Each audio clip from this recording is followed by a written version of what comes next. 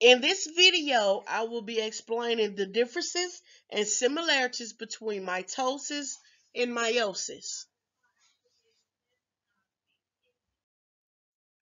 Both mitosis and meiosis are a type of cell division. Both mitosis and meiosis follow the phase of the cell cycle: prophase, metaphase, anaphase, and telophase. In interphase, DNA copies itself. DNA replication takes place. A cell grows and replicates organelles. In prophase, chromosomes coil up. The nuclear envelope disappears. It splinters and fibers form. In metaphase, chromosomes line up in the middle. Its spindle fibers connect to chromosomes. In anaphase, chromosome copies and divides and move apart.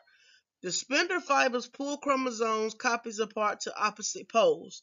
In telophase, chromosomes uncoil back into chromatin, and the nuclear envelopes reform. Two new nuclei are formed, and spindle fibers disappear. Mitosis takes place throughout the body. Meiosis takes place within the reproductive organ. Mitosis allows cell growth. Meiosis allows sexual reproduction. Mitosis results in the formation of all cells except the gametes.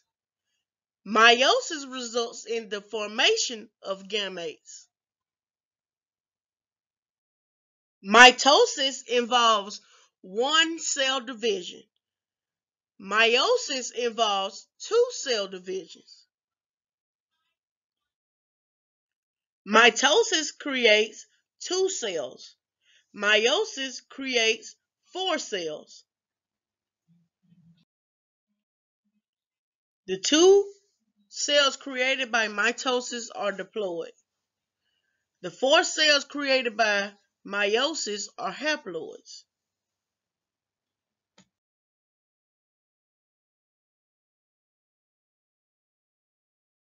The two cells created by mitosis are genetically identical to the parent cell.